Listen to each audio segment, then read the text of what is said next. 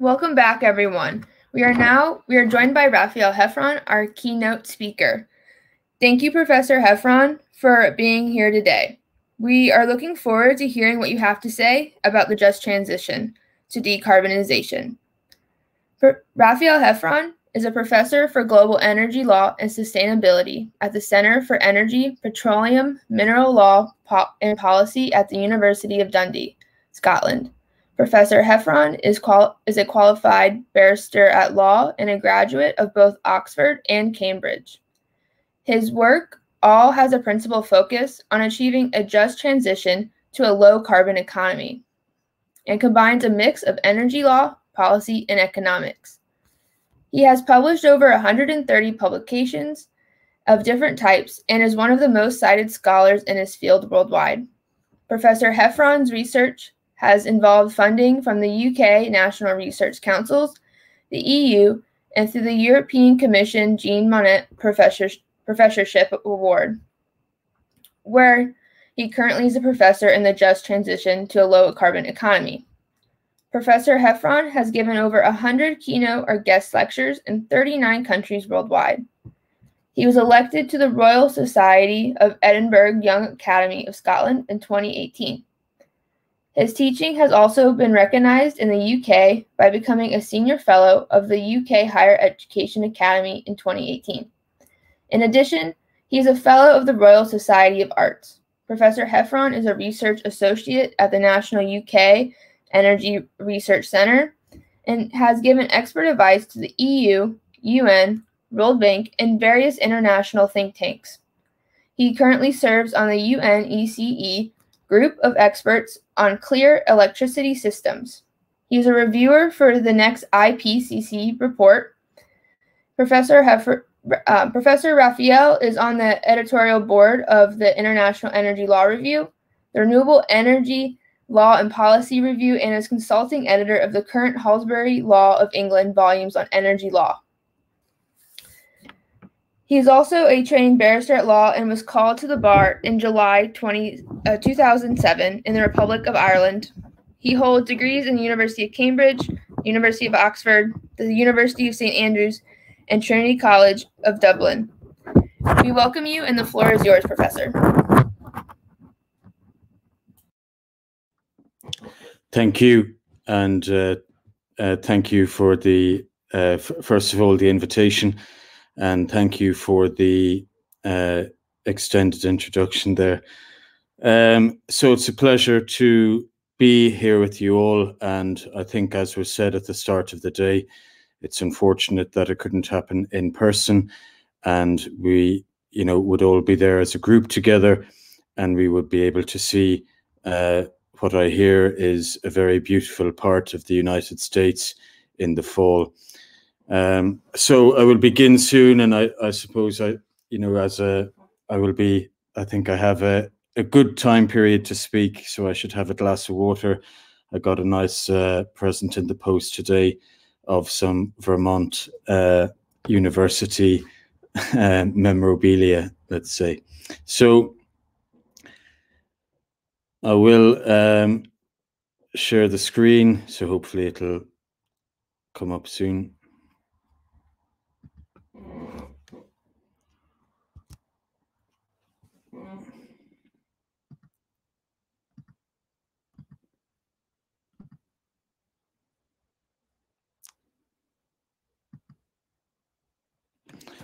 Okay, and Antonia, could you confirm that that is visible?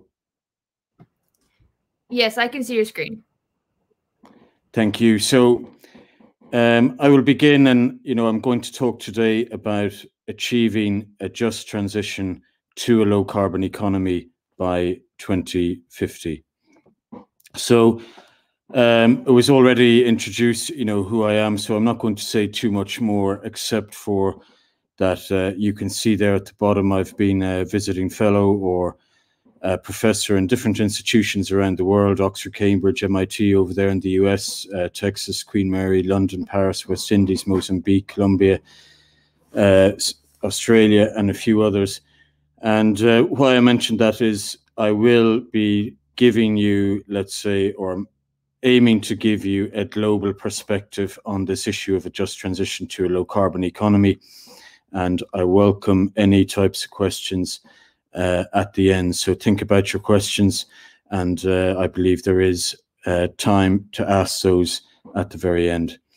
So as was mentioned earlier, I'm coming from the Centre for Petroleum, for Energy, Petroleum, Mineral Law and Policy at the University of Dundee.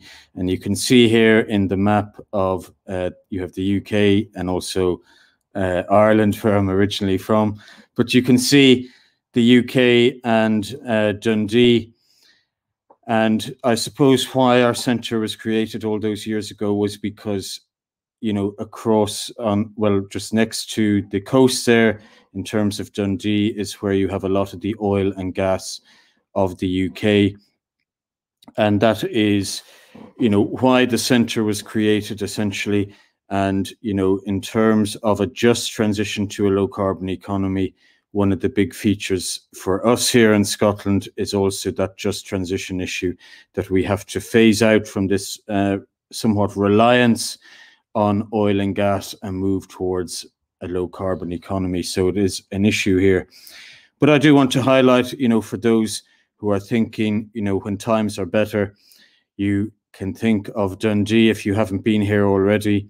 And I just wanted to mention some US media which highlight Dundee as a top place to visit. So the Lonely Planet Guide, for those of you who are feeling like maybe traveling next year, or maybe in 2 years after you finished your JD degree.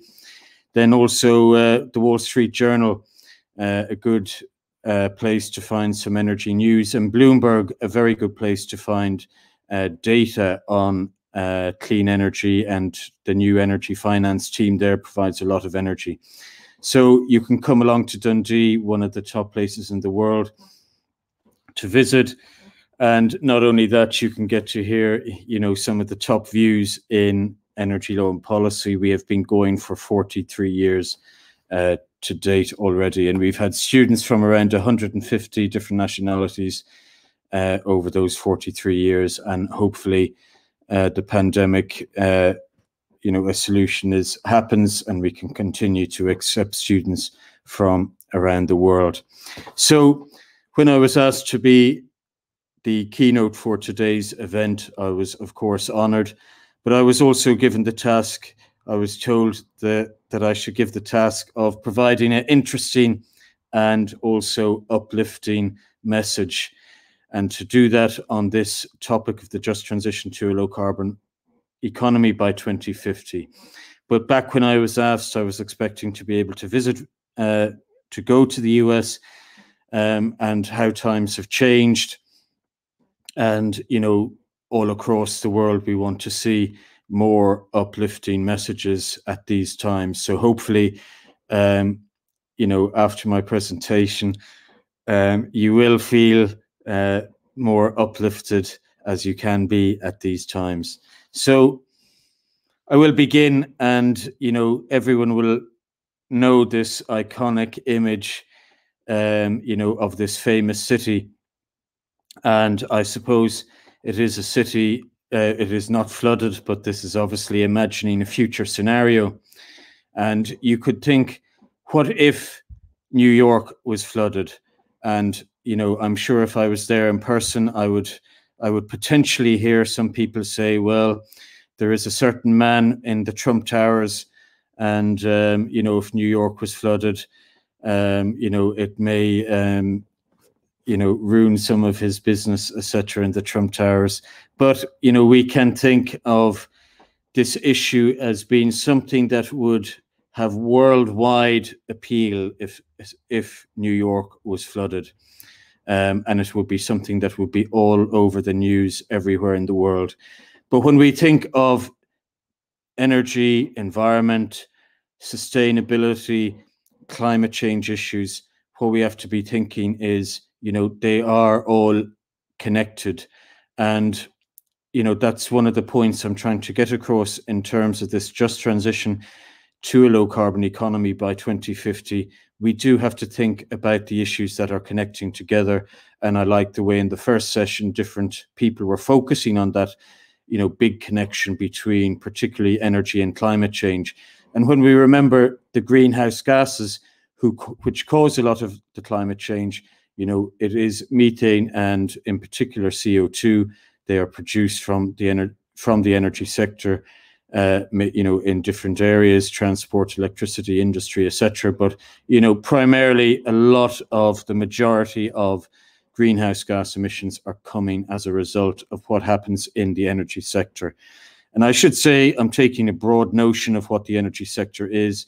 I take the broad notion that the energy sector is made up of each part of the energy life cycle, which is going from energy extraction to production to operation and supply to consumption, where we as consumers get in, and then to waste management. So we take energy as meaning those 5 core activities and everything associated with them. But, if we think of this big city of New York and what would happen if, this city was under threat. And then you can think of this other romantic city in Europe. Some of you will recognize it as Venice. So, if you like, I'm taking you on a tour of different romantic cities across the world. So from beautiful Dundee, which I said is, one of the top places to visit, to Venice. And maybe for some, New York can be romantic as well. But in terms of Venice, you can see already different issues are affecting the city of Venice because of climate change. And you can see here this young couple who were on their honeymoon. Their honeymoon is ruined by, the floods in Venice as a result of climate change. But when we are thinking, let's say most of us here from our lawyer perspective, or from, an economics or management type of perspective, sustainability maybe for some who are attending today, that we can think that, there are many issues at play here. And one of the biggest ones you can think of is obviously for the city of Venice and the locality, the people, there is a reduction in tourism. Another thing is there is a change to, the way of doing business. Businesses will find it harder to obtain insurance year on year, and eventually more will have, businesses will have to exit the market. And, again, that will have an effect on the population. But if we think of these effects, these effects are actually happening already in reality at a wide scale, but maybe they don't receive the attention that they should do. And we can see this, in these images from the city of Jakarta in Indonesia. And the greater population of Jakarta has 28 million people. And when we think of the timeline I announced at the start in terms of the focus of this talk, 2050, it was announced last year that Jakarta will be underwater by 2050. So imagine the exercise facing the government in Indonesia to try and relocate 28 million people. They have already announced last year as well where the new capital of Jakarta will be. But this is a huge operation. And you think, that this is finally, or maybe this is a big realization across the world that things are happening. So Professor Baker mentioned earlier, issues where, we are coming in society to a reckoning point on several issues. Well, I would say, we can add to that, this particular issue of, what is happening in some of our cities across the world. And there is change happening, and this is really forcing policymakers to think, these energy and climate change issues are not going away, and we are going to have to take action. So, when we think of this achieving a just transition to a low carbon economy by 2050, we can utilize this, what I describe as a just framework. And what's involved in a just framework? Well, essentially, it is a method that I will go through in a while. I will then, in terms of my talk about the definition and journey of the just transition. I will provide you with a few key case studies. I'll provide a key question that I would like people to consider, and maybe you can consider it for some of the questions, or alternatively you can ask me those questions, or it can be part of the debate after the talk. And then I will talk a bit about justice today, and then some of the next steps that I see. But what is the framework that I'm looking at this issue through? This is the JUST framework, and here is an infographic of how it works. The JUST framework, the JUST stands for justice, universal, space, and time. So what we are thinking about in terms of justice are three cornerstones of justice: distributional justice, procedural justice, which was mentioned several times in the first session, and also restorative justice. Universal justice, we are thinking of recognition justice. And again, I think the final speaker of the morning and I think a couple of earlier speakers mentioned the issue of local communities, but also indigenous communities, and how we need to give them recognition. And then also cosmopolitanism, another form of justice, which I will touch on later. Then the third part of the JUST framework is space. And here we are thinking about, where is this activity going on? And I like the way that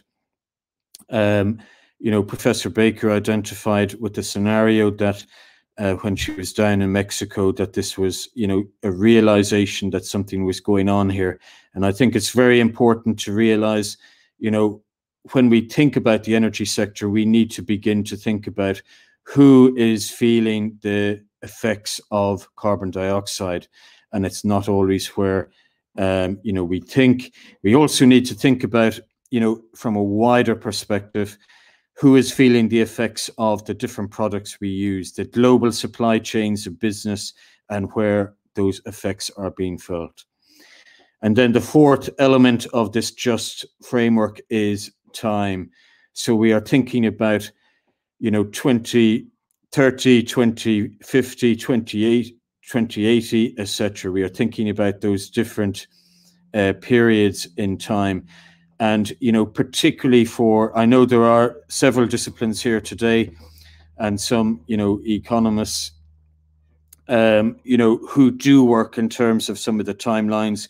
But let's say for lawyers, we need to be thinking about 2030, 2040, 2050. If the law is not in place for 2030, we are not going to achieve our 2040 or 2050 objectives. So we need to really think about, law takes a long time to get through the different houses or, parts of the chains of government. If we need to go through different layers of administration, we may need to start working on an issue now in order for it to be effective in 2030.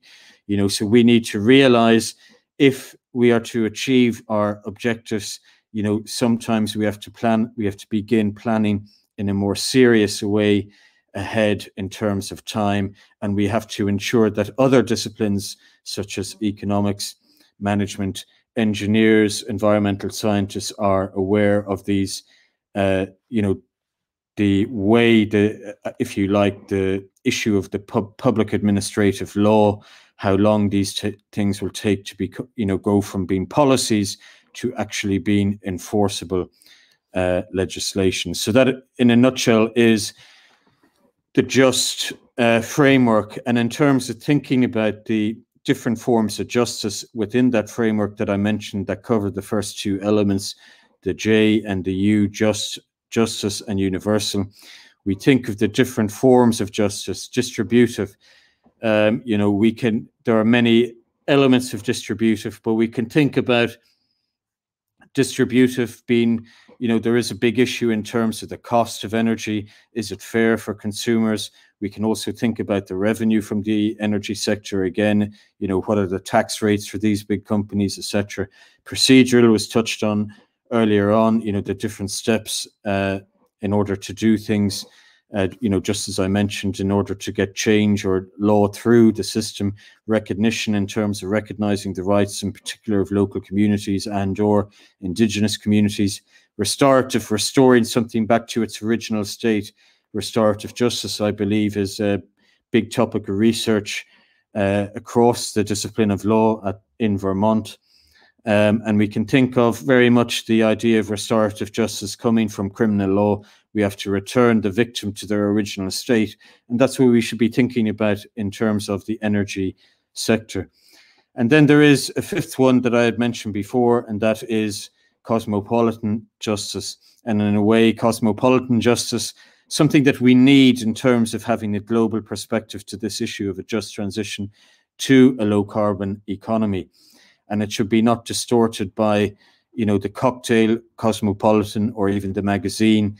Maybe, if we had been there in Vermont, a few people would have been indulging in a cosmopolitan cocktail, but we will not be perhaps tonight. But in terms of what really and where the word cosmopolitan originated from, it is from a Greek philosopher several thousand years ago who said, he was a citizen of the world when asked where he was from. And that's what we need to think about when we're talking about the just transition to a low carbon economy. We are all citizens of the world. We as humans, we were the ones who constructed these ideas of having nations and states. And we have to think, from this global perspective, we do want to keep the world within this 1.5 to 2 degree limit. That's what we have, signed up for. And from that perspective, we should all be thinking we are citizens of the world. So we can actually see more recently that this perspective of a citizen of the world is actually coming through in some countries. And we can see in Australia, and you can see here the link to Nature, the top journal is reporting on this issue. And for me, this, is also marking a change, which I'll come back to later as well, that more and more of these top academic research journals are talking about issues of law and justice. And I think this is a great time for those of you in the audience, all those JDs and, who are thinking about, the next step in your career. Well, I would say never before have so many people in the, in the sector of energy and the discipline of energy wanted to connect with lawyers. And you can see this case reference here for lawyers. That'll be very familiar. But for non-lawyers, they can go and consult this case, and you can read the decision of the judge of the Australian court more clearly. But if you read the judgment, the judge says that, one of the reasons for not giving this coal mine permission was that Australia did not want to be responsible for the carbon dioxide that would be burned from the coal that would be exported out of Australia and burnt in other parts of the world. And Australia did not want to be responsible for something coming out of Australia that would be burnt and producing CO2 in other parts of the world. Well, I could hear some of you say, well, maybe that's an easy decision for Australia to make. Australia is a relatively wealthy country. It is classified by the World Bank as a high-income country. So, of course, they can afford to do it. Well, also last year, there was a big decision in Kenya and a coal project was stopped. And again, okay, it wasn't in a fully similar way in terms of them being worried about, fully concerned about the impact globally. But there was, that was one of the concerns, that there would be a lot of CO2 produced, a lot more potentially than was said in the environmental impact assessment. And as a result, despite, let's say, Kenya needing more energy supply to have more economic growth, they chose not to, give permission for this project. So this marks a change. We can even think about the change in terms of a philosophy towards economic growth. No longer does a developing country think in a certain way to say, well, it's economic growth at all costs. And this is a reflection on, let's say, being able to judge the data that we can see is coming from fossil fuel infrastructure, and being able to link that to damage, the damage, environmental damage, the public health damage, and the general contribution to, let's say, the climate change debate. And again, I will touch briefly on that later. So in terms of the space issue of the JUST framework, I just wanted to give you this example of, this is what we're talking about when we talk about the space issue, and you can narrow this issue from an international perspective to a national or even a local perspective. You want to be thinking about what are all the impacts of a certain activity. And here is one, let's say, the production of cobalt, which is produced, for, our mobile phones or our computers. And here you can see the Democratic Republic of Congo, the cobalt coming out of there, going over to China, going to Europe, and then going to the USA, where we are consumers in, high-income countries, let's say of South Korea, Japan, Europe, the US. We are consuming that product. And just to give you a different example of, the tax rate for cobalt is in effect 1.5% in the Democratic Republic of Congo. But yet these technology companies are earning, 15 to 20%, profit of, that is profit that they are making on those products. And what you would have to think about is in terms of, why is there such an imbalance in terms of the distribution of, who wins in terms of this type of energy resource. And there's even secondary issues here that we should be concerned about. There are 50, 60,000 children who are child minors in the Democratic Republic of Congo. And I would just point you to, anyone who has not read the energy book that Joel Eisen, the first speaker today, is I think the lead editor of. The first chapter in that book talks about eras of energy law. And let's say a couple of us here from Europe, we have our own version. We talk about, the evolution or stages of the evolution of energy law. But anyway, I think they are both interesting articles. But within both articles, you can see, both chart the history of why we introduced essentially energy law. And if you look at those articles, you can see, part of the reason we first had energy law was, in particular, one of the reasons was the issue of health and safety, because a lot of people were dying down the mines for commercials, the first operation of commercial scale coal. And if we think about, what is happening today, we have, children miners again, exactly like we did, 150 to 200 years ago in, the developed world. And we have the same problem now in the developing world. And, you could ask, how have we improved as a society when we have exactly the same problem happening for a different type of energy resource that we're taking out of the ground? So again, we think about the space issue, and are we having justice across global supply chains for the different products, for the different effects?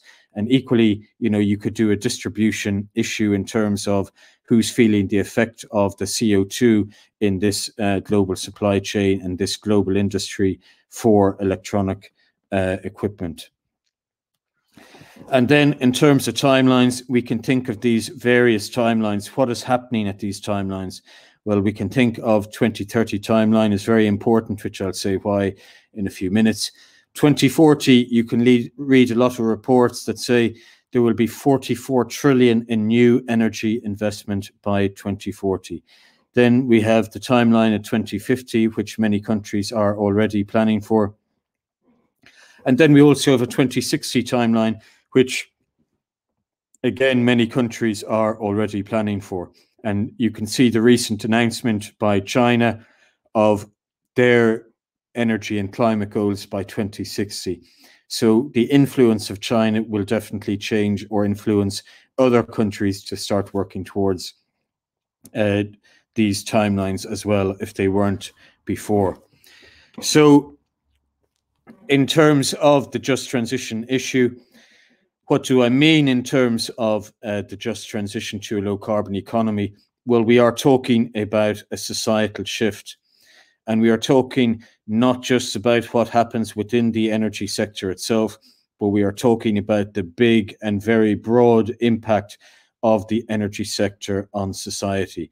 The energy sector is, alongside health, is one of the biggest areas of our global economy.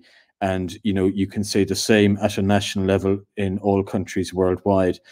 We also are thinking a bit more about, because we're thinking about the broad impact of the energy sector on society, we are thinking about, we have to link it to more and more issues such as labor, such as health, such as industrial policy of our countries, etc.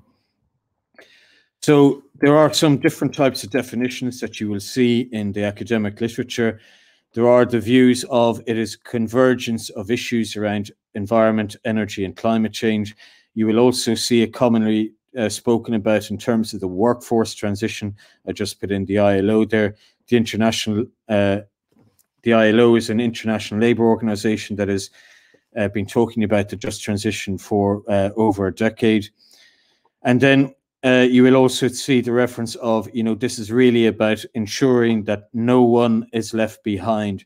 It's not just good enough to talk about an energy transition.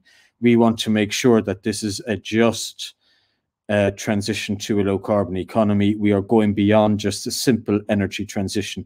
An energy transition may leave us in the same place before in terms of, the different inequalities that we have in society. But we just have changed our, energy mixes to be low carbon. We want to make sure that no one is left behind in this transition and that we end up with a more just society. And as part of that, one of the immediate issues that has risen, really brought this just transition issue to the attention of policymakers, to society, to industry, to business, is the Paris Agreement. And you can see on this picture the Louvre Museum. And I think, this is a very important agreement. And, Paris is a very important place for many lawyers. Many of you will have probably gone over on holiday there as lawyers, and you probably have brought your suit down. Again, if I was able to ask questions to a live audience, I could ask, what does anyone know the name or know why the Louvre Museum is very popular for lawyers, and why lawyers bring their suit over to Paris whenever they go on holiday, and they wear it down into the Louvre Museum. They go, I think, around 2 floors down in the Louvre Museum, and that is where one of the oldest legal agreements is. So there's different contracts written on this stone, the Hammurabi stone that you can see in the Louvre Museum. So it's only quite right that, a very famous agreement was signed in Paris, the Paris COP21 agreement, and hopefully the US remains in this agreement. And I guess we will find out next month. But hopefully the US remains part of this. And I think, for me, the big thing about the Paris Agreement is that 188 countries signed and ratified this agreement in the space of 3.5 years. Never before have so many countries signed and ratified an agreement so fast, in my view. And there are some will say, well, there isn't actually that much binding in this agreement. Well, I would say, well, it does make countries have an energy and climate agreement, and by 2030. So again, going back to those timelines. But if we're to think about the just transition journey, we can see, the just transition is mentioned, is contained within the Paris Agreement, but it remained relatively dormant until around 2017. And we must remember that the Paris Agreement is, a science-backed agreement, which partly explains maybe why so many countries signed and ratified it so quickly, that it is based on the science. And, I believe 99% of scientists worldwide accept, this climate change science. And then, in continuing this journey in 2018, we had the G7 talks. And again, they even referred specifically to the just transition. So this began to put it out there in terms of policymakers, and they included it in the communique after that G7 talks. And then in 2019, we saw different countries around the world begin to look at law and policy solutions for the just transition to try and force legal change. And I just give an example here of some countries. I do include the US there. It's more from maybe not the US from a federal level, but there are different states in the US who have early, are looking at the just transition issue. And then we think of 2020, it evolved, and different countries are beginning to put financial funds behind the Just Transition Initiative to try and develop the Just Transition Initiative. So one of these examples in terms of the money behind the Just Transition Initiative is that the EU itself, through what they call its initiative, is the Just Transition Mechanism. They have committed to 150 billion of expenditure from 2021 to 2027. So a big sum in trying to encourage a just transition to a low carbon economy. In Germany, we see that they have sort of focused their just transition on a coal commission. They are planning to phase out coal by 2038. They have set up a new unit, which they call the Commission on Growth, Structural Change and Employment. And they are potentially, I don't think it's fully agreed yet, but they are potentially going to fund it by 1.3 billion per year for 20 years. And then there are initiatives in smaller states like New Zealand and Scotland. And here in Scotland, we have what is called a Just Transition Commission set up in 2019. It is sort of external to the Department of Energy and Climate Change, whereas in New Zealand, it is a Just Transition unit. It is contained within the government department there. And there are just some questions there. These are at the formative stage. If we're lawyers, we ask the question of, what may be the impact of these units? What are their powers? Who are the members? What are the goals and targets? Are the powers, etc., and targets going to be binding? And these are questions yet to be determined.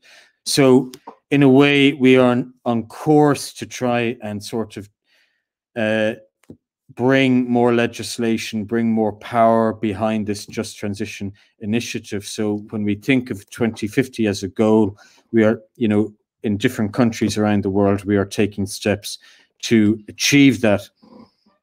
Well, we do have to look on the, we can't always be, let's say, optimistic. We do have to look on the downside. And I said, I would ask a question that I would like people to consider for, the remainder of the talk, and obviously to consider into the future. And anyone who's interested in this question, or you think, there could be some good research here, feel free to reach out to me, and I'd be happy to hear from you and see how we could progress on this idea. And one of the difficulties of a just transition, is to ask, I talked about the 5 forms of justice, who is this just transition for? And again, we think back to the earlier panel of people talking about energy justice specifically, we think who is, the justice for within the energy sector and this just transition. We're thinking maybe in an even more broad way. And, what I would ask is, tell you is one of the difficulties of the just transition that we're seeing around the world, and to give you the example from Germany. So Germany has stated in its just transition plans, it will phase out coal by 2038. Well, that is a long, long time to wait. 2038. Some of us speakers, we may have retired by 2038, and some of you getting your JDs here today, even you may be considering what's going to happen, or in your own careers, are you looking at retirement in 5 or 10 years? This is a long, long time, and you think in terms of climate change issues, can we afford to wait? But if you remember the figure I said, I think it was 1.3 billion per year that Germany was going to support this just transition. Is that not actually saying we are going to subsidize coal in Germany until 2038 by nearly 1.3 billion per year? And I would ask the question, yes, it's a good thing to phase out coal. But what message is that sending to oil and gas? And does that mean it's going to take even longer to phase out oil and gas? And we will subsidize the phase out of oil and gas. What happened to letting the market work and the market decide on these issues? And I would just point to the example in the US that, under the Obama administration, that there were certain regulatory environmental regulations put in terms of the Clean Air Act, and in the space of 5 years, coal assets plummeted in value by 85%. I mean, what happens to letting the market decide and, letting these industries be phased out by the market rather than subsidizing them? So there is a big question to be asked in terms of the difficulty of achieving a just transition in terms of some of the policy mechanisms that countries are looking at the moment. But, although we can think of that maybe negative in terms of the just transition, we can also think that, there are other issues happening at the moment. And Professor Baker highlighted some of those earlier, but I would like to add to those. And, from my perspective, I call this sort of maybe a perfect storm of events. And I think these are there are various accelerants that have been acting for, nearly a decade or just a bit longer than a decade, that are really bringing justice to the fore. And these are issues such as economics, because the discipline of economics has gone through its own crisis, taxation issues, disclosure, transparency, insurance, environmental impact assessment legislation has changed around the world. The UN Sustainable Development Goals are receiving a lot of attention. The Paris Agreement itself, I said. And I think COVID-19 is a further accelerant that is making us to begin thinking a bit more about all of these issues. And you only need to see the different policy reports. I read one from I think it was the Caribbean, the Latin American and Caribbean Development Bank. There is the reports from the Asian Development Bank, the International Energy Agency, the OECD, World Bank, multiple reports stating, how we have to have a green and sustainable economic recovery. And, these are all, calling for no one to be left behind, which fits very much with the justice narrative that we are talking about here. And I can just touch on some of these. Economics is changing after the last economic crisis of 2007 to 2009. We can see the big impact that has had on society. In terms of economics, that has, risen in terms of, Stiglitz, Jan Tirole, 2 Nobel Prize winning economists, and also Piketty, who has been mentioned in the last few years that he is on the verge of winning a Nobel Prize for his work on inequality. But also, for those who are interested, you should read Piketty's work on CO2 emissions, where he joined up, I think, with environmental scientists, and they showed that those inequality, the more CO2 you produce, the more inequality you will have in society. And that's why I think we have to reflect on the message of it's not good enough to give countries the opportunity to build more CO2 producing infrastructure, because what we are saying to them is then you are going to have more societal inequality by doing so. So we have to change the infrastructure that we use to address the societal inequality issue. We can also think about, since that financial crisis, we have the issues of the Panama Papers, Paradise Papers, and you can see if you read those books, they're relatively inexpensive online, and you can see the references to the energy companies within those. And in terms of the risks, we can identify these risks in terms of project development and relate them to justice. And I just identify these here. Again, in this infographic, I'll be happy to share, or the slides can be shared after, but I'll be happy to share the infographic. And we talk about these as being justice risks around taxation, economics, project finance, EIAs, bankruptcy, the rise in data, imagery, foreign investment rules, climate change, etc. And we see these different risks coming in terms of the planning, construction, operation, and decommissioning phases of an energy project. And, that links in with, the importance, let's say, of the energy sector. And we think about some of the research here that I just quote from a Nature Energy paper published just around 2 years ago. Nature Energy, I think, is the most cited journal in the world. So even, I think, has a higher citation score than Nature itself. But that article argues that if you solve the Energy Sustainable Development Goal number 7, you will go a long way to resolving all the other sustainable development goals, all the other 16 sustainable development goals. So something worth remembering, and I would encourage you to have a read of that paper. And I just wanted to point out very briefly, I don't go into too much depth on COVID-19, but as I said, COVID-19 is another accelerator to what I think was already happening before. COVID-19 is building on the momentum that was there before. And I just want to point out some figures in terms of, with COVID-19, and this was touched on briefly by in the first panel. And when we think these figures are from Lancet, so a very reliable source. And, in terms of pollution, the economists would be aware of this type of figures use that 6.2% of global economic output is lost per year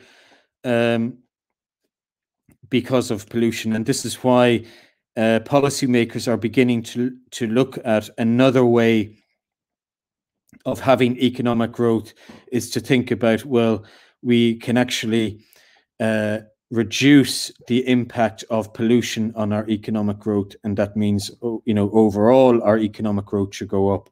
So it is another way of achieving economic growth.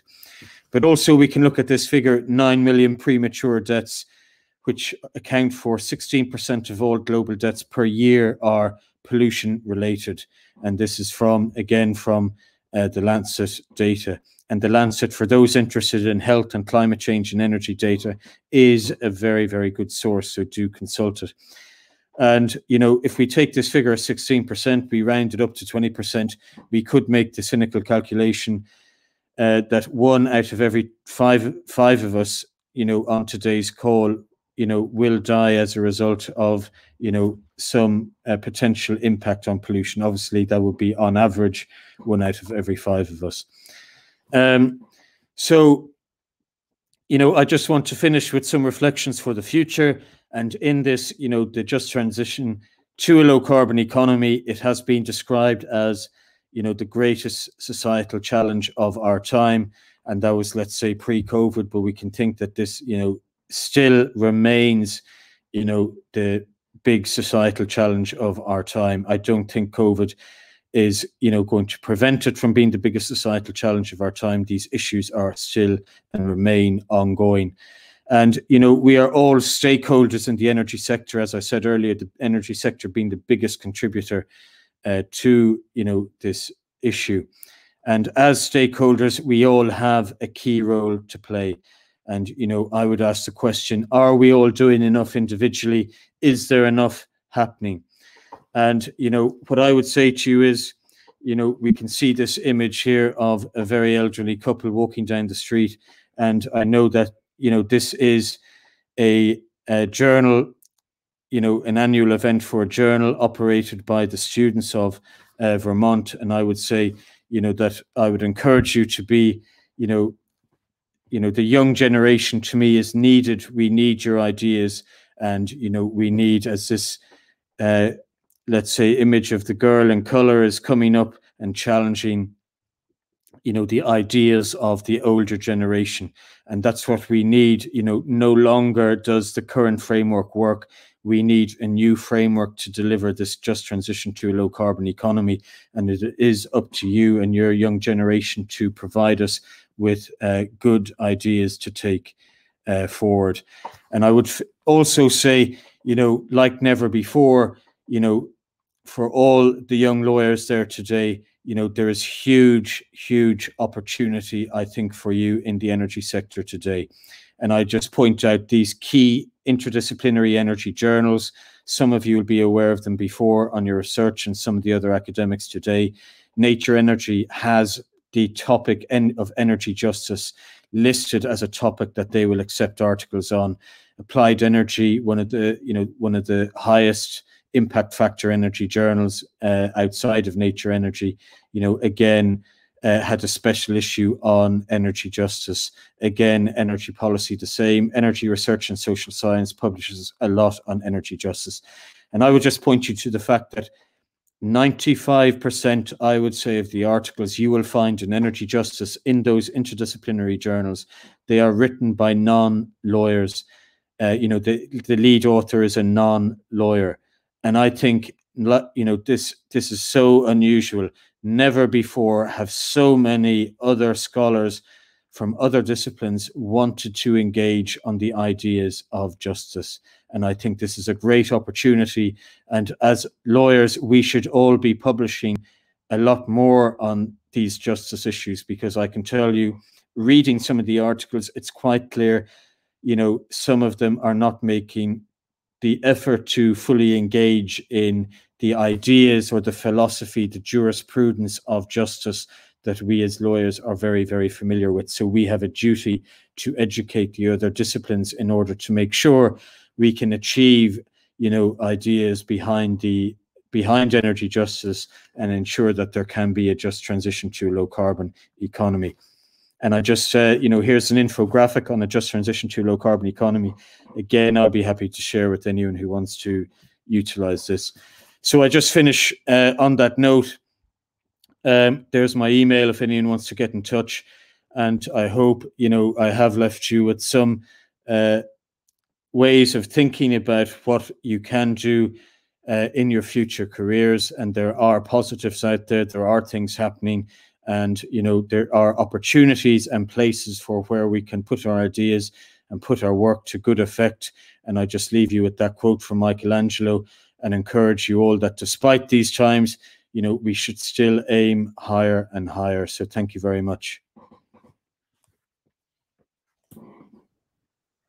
Thank you so much, Professor. That was a really great conversation about the just transition to decarbonization. We have about 8 minutes for questions, and we have a few questions coming in from the chat. So one of the questions is, what advice do you have for students or even current practitioners in the States who want to get involved in this kind of work on the international level, or even keep the United States involved in Paris if we do pull out? I think that there are several opportunities as lawyers. So one, there's opportunities to engage on international sort of committees, international meetings. Let's say one in particular is the International Bar Association. They have quite a big energy division. They have they have energy, climate change. There's one on mining. There's one on infrastructure, which has an energy focus. So there are opportunities to gauge on that sort of professional aspect yourself. There's also opportunities to continue engage and sort of represent, the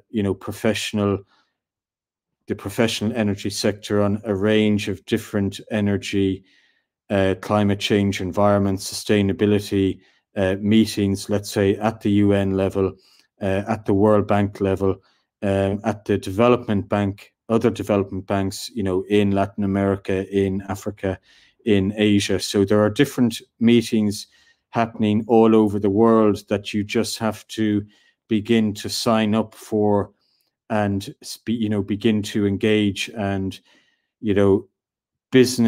commercial law is becoming more and more international. And I would encourage people thinking of their careers to leave that door open in your career and begin to think about, well, how do I sign up? What are the big institutions operating in Asia? Let's call it Latin America and Africa or Europe, whichever is your dream and whichever is your wish. And I would say one of the advantages of the energy sector is, ultimately there are global supply chains operating in the energy sector. So by getting involved, and showing that you are interested internationally, that may give you opportunities to travel and get out there and make a difference. Great, thank you. Another question from a viewer is, in order for us to have a more just society, there will need to be closures of fossil fuel plants. Thus, this will require the construction of a very large number of new renewable energy facilities and associated transmission and storage infrastructure. What are your thoughts on or what are some solutions that you can give to communities who want renewable energy facilities that are facing local opposition? I think, some of the answers are, it was mentioned earlier, about the issue of educating and ensuring people have the full knowledge. And I think, no matter what energy source we build, there will always be a problem. Some people refer to it as the Faustian Pact, that, there isn't any best way of delivering some, energy to the consumer. But what I would say in terms of local energy development, it needs to be displayed properly and coherently that, renewable energy has huge significant advantages over other forms of energy. It doesn't intrude on their lives as much. And also with the potential for technological development, in particular, you mentioned the issue of energy storage, the options through energy storage, utilizing energy batteries, or battery technology, utilizing artificial intelligence, and, let's say even newer technology around energy efficiency. We will be able to reduce consumer bills by around 60%. There are already test cases happening in different parts of the world which show you can actually reduce the bill for consumers by around 60%, and they have tested these out on small communities. And the only reason that they haven't been able to roll these out is because of regulators or governments deciding that they don't want to have this rollout across a whole city or region, because they are afraid that there will be too many jobs lost in the traditional energy sector. So it comes down to, we do want to, on one hand, some of this technology is already available, but on another hand, we have to keep jobs. And, it's a difficult choice for policymakers, that on one hand, they want to continue to subsidize jobs in the old technologies, but yet they don't want to allow these new technologies to fully grow and develop. And what I would leave you with the thought is, in terms of that issue, if I said to you, you should take old types of solutions for COVID-19 as a cure, you would say, no, I want the new drugs. And you only have to look at President Trump. He didn't take his old solution of, injecting himself with, the cleaning fluid. He apparently got the latest drug cocktail to help him through COVID-19. So my view would be, when we think of the impact of the energy sector on our own public health, increasingly we have the data. Why are we letting ourselves be open to a second-rate solution when the first-rate solution is actually already out there?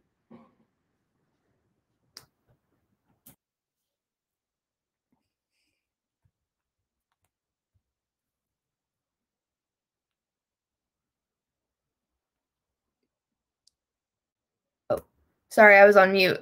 So our last question is, do you believe the new SEC rules for mandatory annual financial risk disclosure requirements for those engaged in significant mining operations will affect the energy transition, considering the need for storage?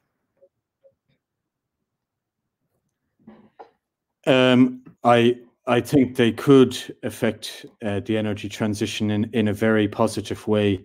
And, I had the infographic up there towards the end about the different risks, and I think that is a big plus, but it's about how the risk is quantified.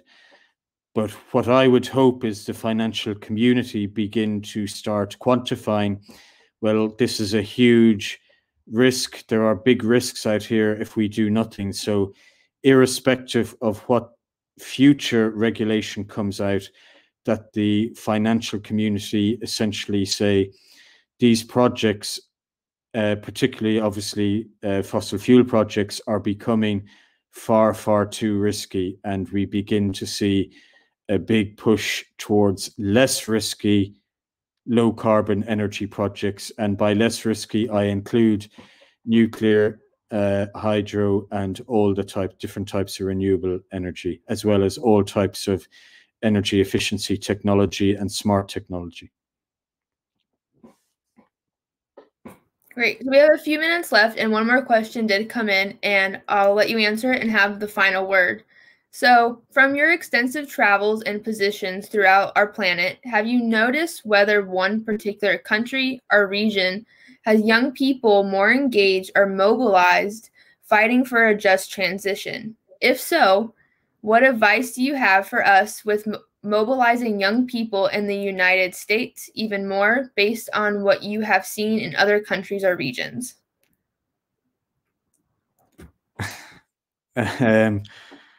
So, it's a difficult question to single out. I may not be welcome back in certain countries by not giving them a mention. But what I would say is, when we are researching issues in energy law, and I've written a small book on energy law for anyone who's interested.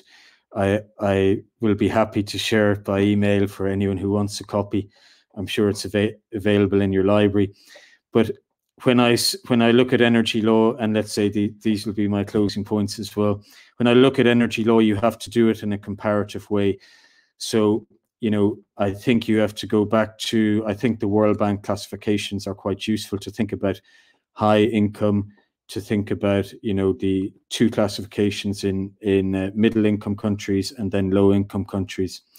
So it would be unfair of me to say, well, there are particular places where the just transition is really kicking off, or in a way that, let's say, different movements.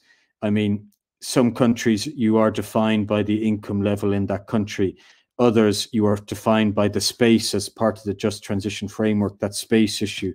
You have different geographies. Some countries have no access to a coastline. What happens in a landlocked country is very different. And equally, if I'm looking at the US, there is differences if you're in the mid-US to, if you are on the coast. There are different regions which are hotter, which are colder. Some have better access to more efficient potential for wind or solar. So to me, it's really about the better countries, and to, not to say any examples, but there are some examples from some of the leading nations in both Africa, I would say, and in South America, where they are focusing on the education of young people on these issues.